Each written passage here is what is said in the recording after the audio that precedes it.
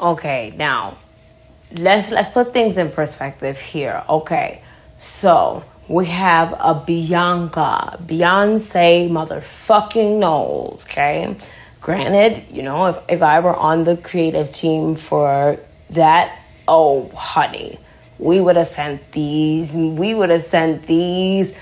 fucking old cracker ass gatekeepers into their grave with a fucked up sense of self-identity. Like I would have destroyed them for her. But what we're not gonna fucking do is give a bitch like Charli XCX, who smoked her fucking voice away on 94. For what? For fake ass friendships, and her hair's still fucking frizzy. She don't look like no puss. No, we're not doing it. And I remember back in my day when Pitchfork's voice mattered. Obviously, they're bought by Condé Nast, so they have to just kiss Condé ass. Back in the day, you know, there were music journalists that had integrity. Why isn't anyone telling Charli XCX that she is a bootleg fucking electro queen? Like, it's like bootleg Luciana, bootleg Miss Kitten. It's bootleg. And all these little producers that she's using, like, their dicks are too little to really, like, get it in. You know what I'm saying? Nothing about this is spectacular. Okay? Now, and this is the fucking problem, you know, like with musicians in the big digital fucking room. And it's like, Charli, this is like you fucking yourself fucking over, and you're like fucking it up. And I got a problem with you, really. So now that musicians have to exist and we're the least paid. Now we have to exist in this big fucking room with like some like dumbass little girl like doing some whack ass dance because she can't fucking dance. But it's like really pedophilia that's driving like the success of all these TikTok stars. Like, come on. Addison Rae's a fucking child. She's a fucking child. She's a fucking child. That's pedophilia that's like driving this thing. But not in the good Britney way. Because you're Mexican. And you're not embracing your Mexican roots. You want to wash that away and you want to be a white girl. But you're never going to be a white girl. So you got to figure that out. Now, back to this thing, right? We're trying to exist in this big digital room. Like, you know, you're trying to release your music. Here goes Donald Trump and his latest rant. And for as hard as a fucking time as you give black female artists, the media, like, you know, oh, well, you know, maybe Ice Spice is the new Nicki Minaj. Maybe this. Yeah, I don't see y'all doing that to these very, very, very trashy white girls. And I genuinely don't think anyone at any of these music publications gives a fuck about these dumbass fucking friendships. Who gives a fuck? You're marrying into a fucking, like, a band, like some poser ass fucking band. Bitch, I grew up in the fucking time of LimeWire. What the fuck is a 1975? Bitch, get out of here. No. Make that bitch Charli sing. Without auto-tune, without anything. Let's hear where her voice is. And now with the dexamethasone shot, bitch, don't get the steroid shot. Let's hear it. Let's hear what cigarettes do. Have y'all seen the stupid ass video of her running through the fucking airport? Bitch, you cannot dance.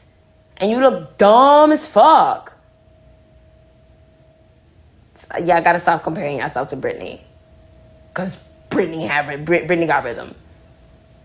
Y'all not on the echelon. The music is not on the echelon. The production is whack. I'm sorry, Hudmo, I love you down, but like, nah. Jumanji's better. Like you better work with done with, like, you know what I'm saying? And we're gonna stop calling her popular because she's not popular. She had to surround herself. Actually, she had to pay bitches who probably don't even really fucking like her to surround herself to make her look popular. Charli's a very boring girl. She's a very boring girl. Very boring girl who has like fucking devoted her career to getting played by the gays. Like, cause you know, they might come out to your shows, but you be getting played. Like, the fact that some gay boy had the audacity to walk up to you with his douche bulb because, you know, your dumb ass don't know what it is, and you had it in your hand, you're already a key. Stop trying to be cunt. You're not cunt, ma. Like, you really want to give it up like the Dawn Diva so bad. You want to be like the cunt, little cunt, who cunt the super duper duper cunt. But you're not. You're not. Like, honestly, you need to be over there in the UK. You know what I'm saying? With that symphony, you need to get on your Verve shit. That's the type of shit you're supposed to be doing. Like, you're supposed to be making history and all that other shit. But all this little, like, funny shit that you be doing behind the scenes, and yeah, I'm gonna come for you. No, I'm gonna come for you every fucking time. Every time. And when I see ya, I'm gonna see ya. All right, so let's ask Slater. Slater, what did you get from listening to Charli XCX and not getting on Young Rapunzel? Like, oh, that little mixtape that, or whatever little remix that she did and then dropped you, and now, how do you feel? See? This bitch is fake. Let's ask him Petrus. Him Petrus, okay? Kimasabe commissioned me to do a song for you. I personally don't even really like you. I never really liked your music. I don't think you're pretty. And it's not because you're trans. It's just because you're just not pretty. I know a lot of really, like, phenomenal dolls. And the language of your face is just not there. I did that song all for the strength of Dr. Luke. You know what I'm saying? Not because I fucking like you. And you started feeling some type of way. You're like, oh yeah, and you do this remix with Charli XCX, and then, oh, she left you out of the girl circle. She left you out of the girl circle. She left you with Sam Smith to be called unholy. And then let's go back to the tour. Remember the Charli XCX Brooke Cupcake tour? How Charli was pretending like she didn't have the money to pay them. She did not pay. Okay, so let me tell you something. When you're a grown woman, right? And you are, or just when you're a grown person and you are becoming involved in a younger person's life artistically, woman to woman, you know what I'm saying? Even if Cupcake ain't had no money, I would have pulled some strings and pulled some shit and made sure that she looked good. Because that's what you do as a woman. You like, and I would have told her, no, put your titty away. But your stupid ass, like, yeah, you were like, oh yeah, let her be like a black buffoon. Haha, let her show her titty on my stage for free. You know, it's funny. I did this like verse for Charli XCX like a long time ago when I was on tour Fantasy, and at the time, you know, it like I just felt like it was like corny, like, you know, like, oh, just add black rapper here, and it's like, no, bitch, I'm the queen, you're the sidekick. It will never be this way. You know what I'm saying? And you're not like Gwen Stefani level. You're not like a Gwen Stefani to my Eve. You get what I mean? So we could never really rock out like that. I was listening to the verse. I was like, oh, like this was my homegirl at a certain point. Like I really liked this girl. You know, I really fucking did. But you have played with things that I had going, but for good reason, you know, because now, like, after the fact, I find out Slater's a fucking, like staunch racist. You know what I mean? Even though, sorry, Charli, like, Slater makes the music that you wish you made. Like, Slater sounds like what Charli XCX thinks she sounds like. She really does. I will, like, let me tell you something. I will shit on a bitch, but if a bitch got some good ass music, I'ma pump it up. Slater got some fucking joints, and her batting average is way higher than yours. So, like, where are the music critics? Like, I don't understand why Slater is not like a huge star right now. What's going on? How much ass did Charli have to kiss to get here and be this mediocre? It's mediocre. And it's so funny to see, like, all the bitches, like, Charli probably got some check from that fucking, like, Google AI thing, whatever, you know what I mean? Like, she's splurging, bitches is on her dick, like, they on her dick, while out. But y'all was the same bitches that was calling her dirty before. Y'all was the same bitches that was shitting on her before. Y'all really was. Y'all really fucking were. And just to see how, like, many of y'all, like, it's like, when is this gonna become about music again? You know, because, like, people give me a hard time for it not being about music and it being about my opinions, but my opinions were always about music. Who give a fuck about this Judy Blume ass Babysitters Club trash ass little fucking like, you know, like, white female drama? What the fuck is this? We don't care. But I'm gonna end this statement with Brat, the most unoriginal, crappy, shitty, whack title. Like, damn. I like it, and it's like I don't even want to blame white girls for, like, just how corny that was. Cause it ain't white bitches' fault that you corny, and you're not even all the way white. You Indian, and you want to be white, bad. And we're not gonna sit up here and act like Asian doll ain't been calling herself Asian the Brat. She got the big brat ice piece. Girl, it's not you. No. You know, a Brat summer, it's just gonna be like a pack of cigarettes. Like, ew, white trash. Huh? That's not cunt. To have fucking decaying teeth and hot breath. You sucking your man dick with that fucking hot ass cigarette breath, ho? No.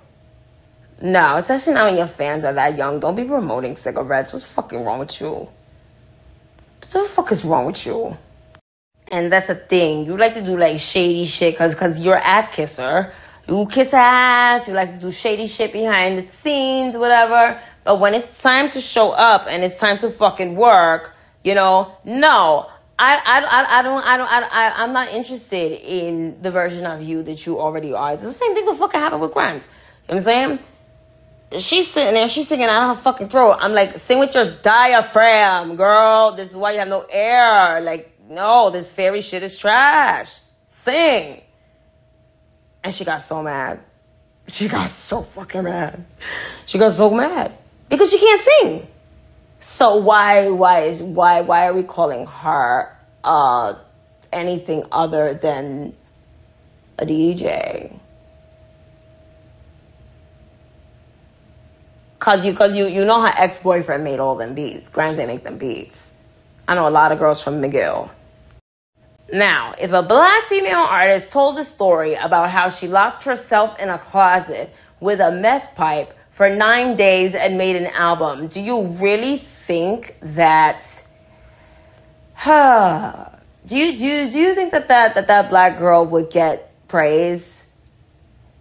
And I'm sorry, Pitchfork, and all these other things. Stop with the bullshit white supremacy shit. Because Genesis is a trash song. 212 is eating all these bitches' discography. They still can't beat it. All of them. These bitches is all still my sonnies. You feel me? So don't be doing this dumb shit. If it's gonna be all lives matter and y'all gonna post a black square and take a fucking day off from work, y'all better learn how to fucking listen with some fucking ears. But furthermore, you really have to, like, think about the reason for an institution like Billboard to exist. Now, so when they're saying stuff to Beyonce like, oh, she's the first black female to chart, I feel like that's very fucking condescending, because Billboard as an institution was really erected to siphon and like push all of these mediocre white women in front of extremely talented black artists, make them number one. You know, it's like to rewrite history, you know? So I don't understand why so many black female artists are so obsessed with the approval or validation from an entity that was never meant to fucking celebrate you in the first place. Like, pay attention to exactly what it is that you're wishing for, you know? And all of that, like, hard, like, stuff that, like, you know, it's like, oh, it's so hard. It's like, no, it's hard because you're kissing ass and trying to, like, impress people who, like, honestly, like, if all black musicians, like, really just kind of, like, walk away, like, they're only going to have themselves to pick from. And they are going to die of boredom because they're fucking boring. They're fucking boring. Now, listen, okay? Miss Charli, you've been playing around behind the scenes for a very long time, okay? And I'm a roast you, I'm a rat you every time you make a fucking move. Now, when you get out of this, like, wannabe dumb blonde era, and you go back to the UK, and you get on your verb, and you get on your just a bittersweet symphony. Yeah, bitch, that's the type of time you're supposed to be on. You're supposed to be like the fucking, like, UK pride. Cause here you're like just a kiki. Like, you're a kiki for the gays. Like, yeah, sign my douche bulb. Sign my fucking douche bulb. Get into it. And it's like, really, like, you know, you felt some sort of way about collaborating with Iggy Azealia. Like, what are you doing? What the fuck is this attitude race shit? What is that? Thirst. And somebody please explain to me why Iggy be paying Charli XCX does. Yeah, like what? That's one of the biggest songs of your career. Y'all don't hang out, y'all don't high five, y'all don't go to dinner, y'all don't nothing, y'all don't nothing. Cause there's something phony about you. It's something very phony about you. But you know, it's like, it's the type of phony where it's like you hate yourself type of phony. That's why I'm so comfortable ragging on you about it. Because, you know, it's like, usually when a bitch say, oh, she's phony, it sounds like, oh, no, you just pressed by her. But, like, it's just like, nah, damn, you really don't like yourself. You don't like yourself. You don't like who you are. Like, you don't protect your voice. You don't, like, sheesh. You don't comb your hair, girl. Like, you just been out here racketing. And you the type of, like, corny, phony bitch. Like, you gonna keep kissing ass, but you gonna kiss your ass all the way. You gonna kiss a bunch of ass all the way to the middle. Yeah. Yeah, like, it's like, girl, you're not getting, like, first of all, let me tell you, like, you're not an LA girl. You're not an LA girl. You need to just go back to the UK and do your fucking frizzy game. Call David Bianchi back, because he had the plan for you. He had the, even though I know a lot more about your personal life than I should from David Bianchi. Call the nigga David Bianchi back and, like, get your life together, girl. Because this is terrible. It's not even Gwen Stefani rap good. It's not Tina Marie rap good. This is horrible. And stop pretending like you're not Indian. I can't stand a bitch that be trying to act like they're not, like, ethnic. Like, girl, you Indian. if you was to tap into that market, girl, like, yes, do your bittersweet symphony verb shit, then tap into like what? But you want to be out here sniffing poppers with the fucking and signing douche bulbs and sniffing coke with the gays and WeHo.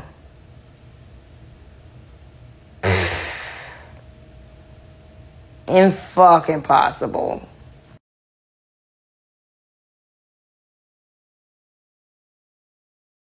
No, it's really another case of